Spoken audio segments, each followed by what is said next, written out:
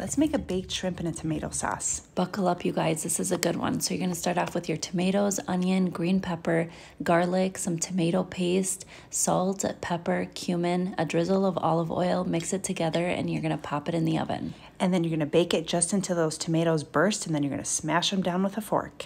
And then you're going to take your uncooked shrimp, you're going to place it in your baking dish and pop it back in the oven for just a few more minutes. And once it's done, you're going to top it with a lot of fresh parsley and then scoop right up. This recipe was inspired by our mom. It's so good, you guys, and it's dairy-free. Yes.